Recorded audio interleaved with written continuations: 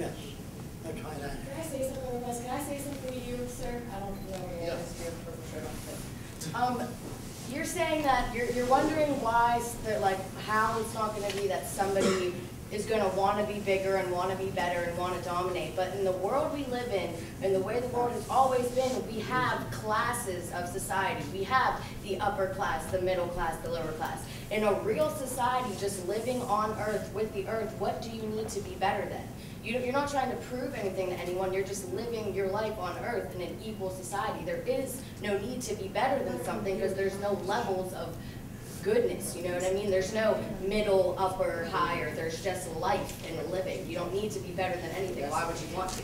But that's the behavior of a human body. Like, you just can't take like a pure emotion or behavior out of even if that is true. You cannot take that physically out of a human body. You can't take that behavior out of it. I've never experienced that behavior. Someone's always going to want to be better than someone else. Don't do it. Human competition. If you're brought up in a competitive environment, like I can run faster than you. Oh yeah? Oh yeah, we run. So if I do run faster, does that make me better than you? Now people do that because they get little recognition. Now you're going to have to take my word for this because I haven't seen this today. But when I was a kid, people used to sit on a telephone pole for a week to break the record. Did you ever hear that, anybody? Why do they do that? Because they're trying to say, look at me, goddammit, I exist. Very few people get recognition today. So you say, that was a nice thing you did. But most people don't get recognition, so they stand on their hands for 4 hours. Or to get recognition. This is the illness of our society. Every kid should be rewarded. Every kid should be encouraged to take steps forward. You had a question over there.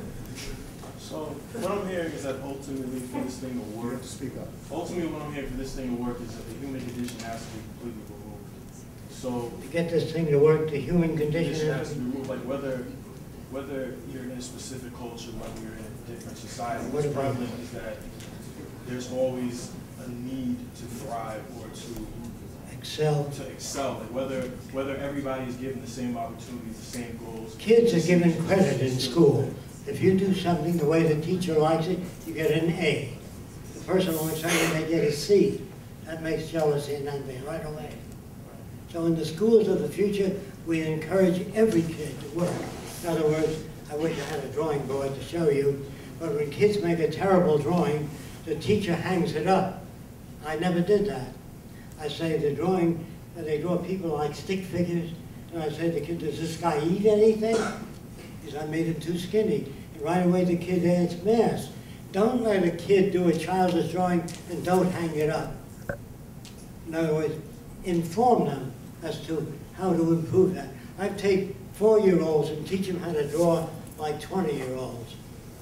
Because the artist himself has learned to draw over a long period of time and doesn't always know how he does it. He says, I guess it's nature. I've been drawing for a long time, but is a bad communicator. If you still don't understand me, we don't know. A lot of people think that somebody invented language. And they say the reason they invented language is to communicate. That's not true. What happened, a guy banged his elbow. And he went, ah. Then he banged his knee and went, then he ate something and he said, And language is an extrapolation of all those sounds over many years. Nobody's ever sat down and invented language, any more than anybody sat down and invented a wheel, which they tell you in all schools today. Somebody invented a wheel, that was the beginning of a machine age. That's not true. When a log fell over another log and the guy pulled it, it rolled. And that's good. Well, if there was a stone in the way, that stopped the whole thing from turning. So they shaved the bark off. And eventually, you had 2 wheels on there. But nobody ever sat down and invented anything. That's all bullshit. A person takes an idea so far, another person adds to it, and gradually you get an automobile. But nobody ever sat down, went like and made an airplane. Well, when you climb a hill, I don't know you, but you look for the slight flats. If you don't step on the flats, you slip. So after you live there 10 years, it looks like I steps. can't hear you back there. It looks like steps. But no, when he moves, he cuts out steps. But he doesn't come to a hill and say, I need steps to get up. That's not possible. Nobody invented the propeller. There are many things that grow on trees that spin down on the ground. I'm sure you've seen it. There's nothing that man ever thought of that was original, including the wireless, including Tesla. I can tell you where he got it if you really want to know. I can tell you where ideas come from. They don't come from nothing. They don't come from a guy thinking about it, all that bullshit. They don't know. Artists themselves don't know how they do things. So I used to take children and give them a stick and they make zigzag in the sand. And accidentally, that zigzag looked like Abraham Lincoln. You know what I mean? So the kids said, Abraham. I said, don't lie to me. You just went like that, and that happened. He said, that's right. You know, everything, kids pick up a pencil and they make all kinds of lines. If it happens to look like a bird, they put an eye in it. You understand? They're little liars. There's a question way back. Yes, sir. You talked about how it would be a really good thing if we had soldiers eventually, you know, working and learning and building things that would help the society. How can you get to that point when, at this point in time, in the foreseeable future, there's a necessity to protect our way of life? How could you keep and maintain that way of life without having to defend that with force? When other people, for whatever reason, want to destroy that way of life, that you live or that they live, you know, it doesn't even necessarily have to coincide. Did you watch the Zeitgeist? Did you watch the Zeitgeist? Okay. How do you protect this way of life that I'm talking about without soldiers? No, this way of life. You're talking about today? How do you protect today's way of life without soldiers? Yeah, I mean, if you How want do you protect today's way of life without Okay. soldiers? Soldiers represent the establishment, not the majority of people. Police represent the establishment, not the majority of people. If the majority of people did something against the establishment, the police would put them down. The police are the tools and instruments of the establishment.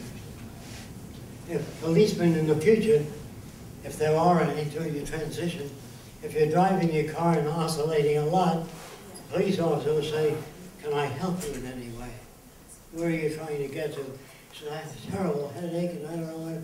They'll help you. Now, where did you learn to drive? Let me see your life. These are bullies, not human beings. Like I said, most soldiers are killing machines. They're not even human anymore.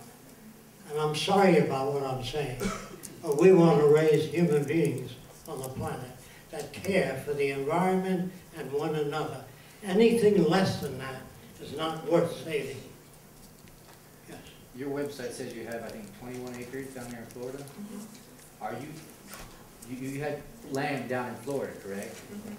Are you trying to go forward with a model of this civilization by making this, are you It's a starting this? research center. We've done books and videos. We're going to have a TV station there, an internet station. We're training. We're going to be affiliated shortly with universities there, training architects and engineers in this new way of thinking. But are we're you doing a actually whole trying to lot of build a things. community? Well, we are taking on more people, but for specific things. But we do want to expand in another location for the first city. We're aiming for, but before that, we'd like to do a movie. We think you really can't take to people of today and move them in a new city and have it much different. We want to do a major motion picture that will go around to the whole world showing life in the future. But every single movie today on the future is detrimental. It's like the free enterprise system extrapolated into the future.